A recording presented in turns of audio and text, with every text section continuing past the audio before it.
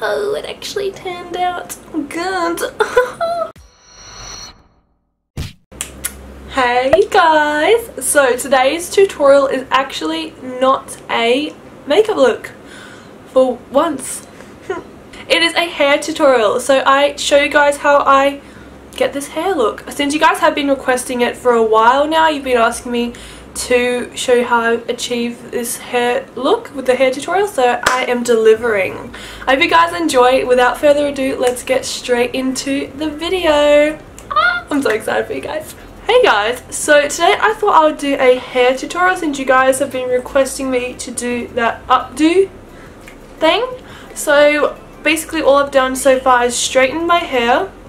I just find it's easier to maneuver when my hair is straight. It doesn't get all sticky and it doesn't like look messy. And so once I've straightened it, I'm going to start separating it. So like, I don't really be too perfect about it. I basically just, you know, do the best I can from what I can see. So once I've separated my hair into about 2 even pieces, I just clip this side to make sure that I don't use any of those pieces on this side, like I won't go and grab it. So then I grab my hair and I leave the front bits. So I like to kind of pull bits out to use later, and I also pull the back bits out as well. And I brush this out just so that it's neater, like so.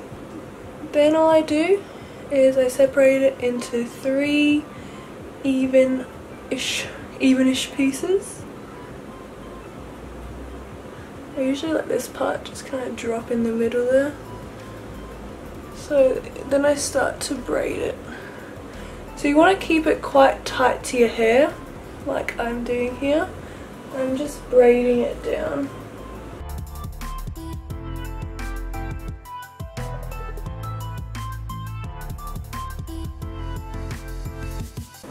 So once I've braided it, I grab a clear elastic band.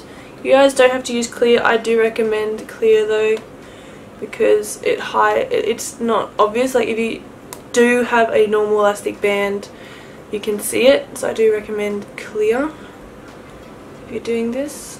I mean, I've done it with a black elastic, like these elastics, but you can still see it. I mean, like you can try and hide it at the top, but it's just easier. I go through and I brush this side again, and I basically just repeat. Okay, so once you've got your little plaits, we're going to whip them up.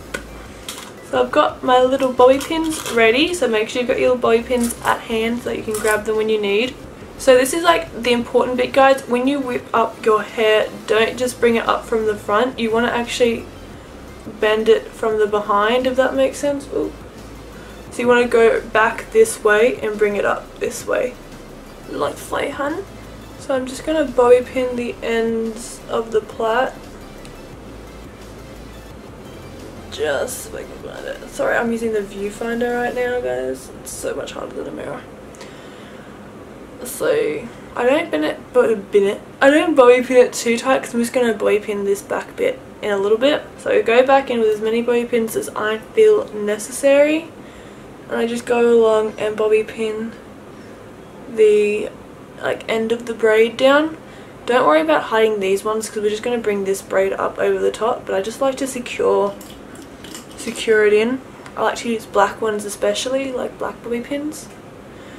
And I'll go in and bobby pin this braid part usually as well, just to secure it down. I like to, sorry, my arm's getting in the way. I like to secure it down as much as possible. And then what I do is I bring up this one the same way. So I've gone from the behind up and I cross it over that elastic here. So I usually like to hide at least one elastic. I mean, you can hide both of them by not bobby pinning this front part and just bobby pinning it here and using the hair here to hide this, if you get what I mean, but that's not my style. I just don't be bothered to do that. I don't really care about the clear elastics, but if that's you, like if you like to hide them, then you do you, boo. So I go in and bobby pin the ends of the braid to the top of my head. And I'm more strategic with my bobby pins because this is the top layer. So I kind of weave them in amongst the hair to try and hide them. so that they're not so obvious. And this is kind of like a, you know, throw it up kind of thing. It's not meant to look super neat. That's why I have all the little dangly bits to curl after. Next I'm just going to bobby pin this part of the braid that's sticking out. I like to bobby pin it to the back of my head. So I go in and I just bobby pin where I feel necessary into the back of my head. Make sure it's nice and secure. And I like to kind of sit it over my ear. If you like it behind, then you do that, but I like it over, kind of hiding the top of my ear. And I might bobby pin this back bit there. So there we have the braids up. We are getting snappy in here. So I'm going to actually curl these extra bits. You can leave them out and straight if you like. I do that sometimes, but I do prefer them curled. So I'm going to use my MUK curling stick, and it comes, it comes with 3 ones, and I use the middle one. Sometimes I'll mix it up if I want bigger curls, smaller curls, that kind of thing, but I kind of just want the usual, the regular kind of normal curls. And as it like heats up, you guys can apply a heat protectant if you want. I already applied it to my hair when I was straightening it, so I don't bother doing it again, but I mean, if you want to, you can. So with the wand, I like to start with the back of my hair first. So with all these little dangly bits here. So I just grab them in sections. I don't do a whole big one curl. I like to have a few little ones. Just looks more undone. So I'll curl some. Oh, I don't want to burn myself. Let me see if I can get you in the shot. I'll just curl the ends of it, if you can see. I'm going to just move over. And I'll hold it there for a few seconds. And let go. And I've just got my little kind of loose undone curl. And I go through, I'll chuck that one behind. I'll do this part. And I'll curl some away from my face, some close to my face, depending on kind of what I'm going for. Hold it there for a few seconds and let it go.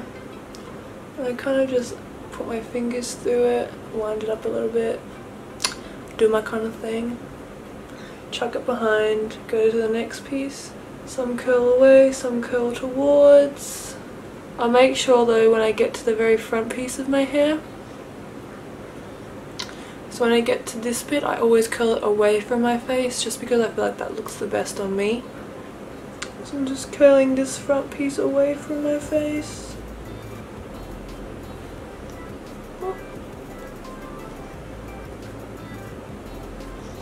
And there we go, we have our little curled pieces on that side, so I'll just repeat on this side.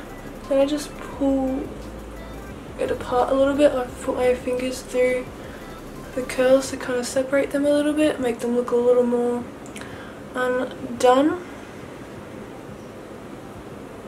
Then I'll just go in and set my hair with some setting spray, just the curls to keep them in place so that they don't drop too much during the day or, you know, when I'm wearing it. I'm just going in with this VO5 Mega Hold one. You guys can use whatever setting spray you have at home. So I like to just hold up the curls and give it a good spray.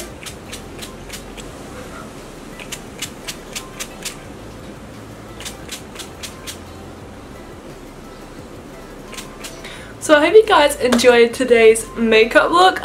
Makeup look, what am I saying? So this wraps up today's hair tutorial. I hope you guys enjoyed it. If you did like it, make sure to give it a big thumbs up. If you do want to see other hair tutorials that I've done in the past, or you have any requests that you'd like me to do, let me know and I'll see if I can actually do it. I'm not the biggest hair champ in saying, like, I'm not the best, like, you know, I'm not that great with hair, but there are some styles that I can do. So if you would like to see any other hair tutorials from me, just let me know and I can show you ones that I can do. Otherwise guys, I'll see you in my next video. Have an amazing day and I'll see you soon. Mwah. Bye.